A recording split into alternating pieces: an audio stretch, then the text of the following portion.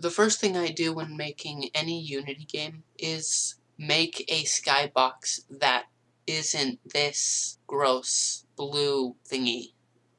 I do that by right-clicking and creating a new material. Call it Skybox.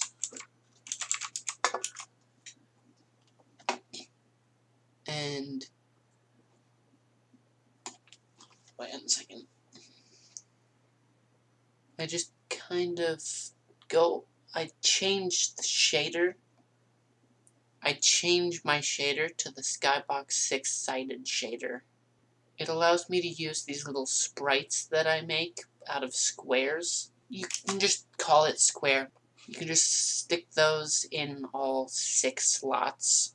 After I have it all set up, I just drag the skybox directly into the game scene. And it creates this beautiful scene. But if you don't think it's beautiful yet, just put any kind of shape into the scene. And you can see how amazing it looks. Just the white, pure white, it's the most beautiful thing you can ever see in a game. Sometimes I just go over here and I turn the actual skybox down and I just kind of tint it a little bit in a color. When I feel like I have a nice color, I kind of just try to picture the environment from a couple angles. Quick tip, you can full screen whatever window you're focusing on by pressing Shift Space. It's a cool thing I learned from a YouTuber called Brackies in his 100 tips and tricks video he made. Just wanted to point that out real quick.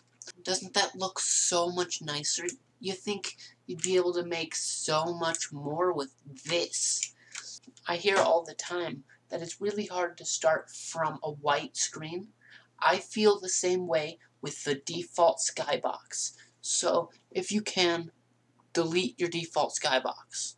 That's my skybox tutorial. If you want a more in-depth skybox tutorial, I'll come out with one soon, I think. I hope you enjoyed. Have a good day. I'll see you later. Bye.